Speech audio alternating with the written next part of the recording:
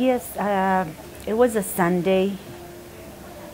As a matter of fact, it was in November, and my husband and I were watching the Cowboys game. And then all of a sudden, I felt a throbbing pain on my right wrist. And I'm like, oh my gosh, what is this? I didn't tell my husband because I didn't want to alarm him. I went to my bedroom and I examined myself and I found the little lump.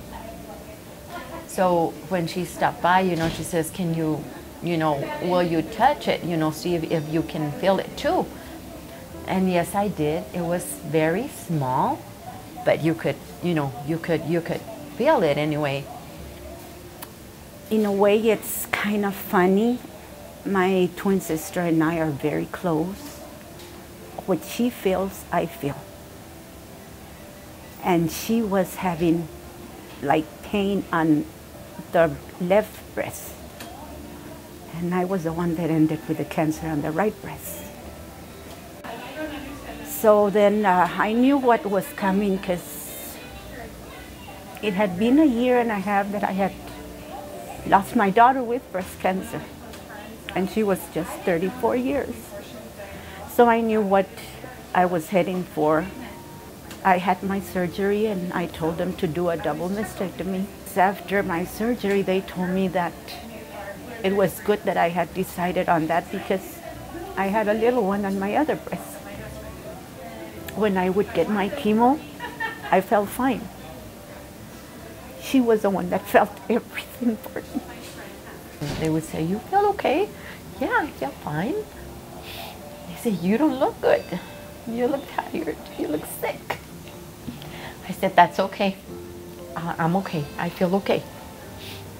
And she would cry and say, I'm so sorry, sister. I go, no, don't feel sorry. I don't care if I feel sick. As long as you're okay, it's okay.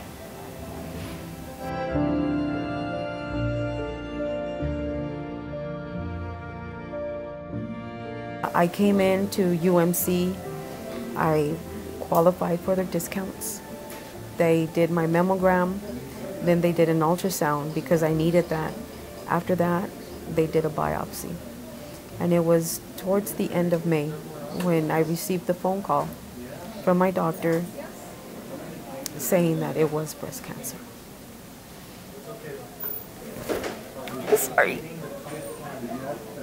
It was very hard when I found out that my little sister had breast cancer too, because I knew what was coming for her. Because the history in my family, I said, and it's hard enough to really take in what I was diagnosed with. I said, and I think I would prefer just getting them both done. I said, I don't want to have to come back months or years later. I said, I know technology is really, really advanced. I said, but so is this breast cancer. The care here is wonderful. It is wonderful. The people that are here, the nurses, they've all been so wonderful, so sweet, so caring. They see tons of patients, and every single one takes a little bit of time every time that you come. They'll sit and they'll talk to you. They make you feel at ease because it's not easy. I'm going to be a survivor for many years. And a lot of it has to do with my doctors and with the wonderful people here in the infusion center.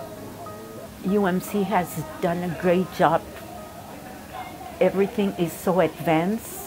The hospital, the nurses, the doctors, they're great, they're wonderful. It is a very, very good hospital. So I encourage everybody to please help the foundation because they do help you a lot.